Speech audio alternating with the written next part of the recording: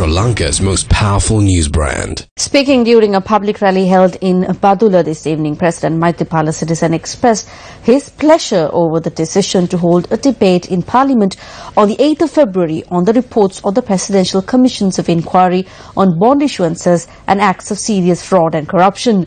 The Prime Minister noted yesterday and again today in Noor Elia that as per the powers vested in him, Parliament can be summoned on the 8th of February. With regard to holding a debate in Parliament, summoning Parliament and scheduling a date, the next scheduled sitting of Parliament is on the 19th of February for the debate on the Commission reports, and I am the only one who can convene Parliament before that.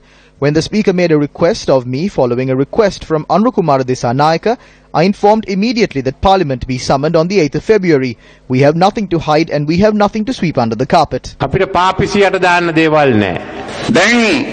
After I extended a challenge to hold the debate in Parliament before the 10th of February, I have come to know now that after the election campaign period ends on the 7th, the debate will be held on the 8th and 9th.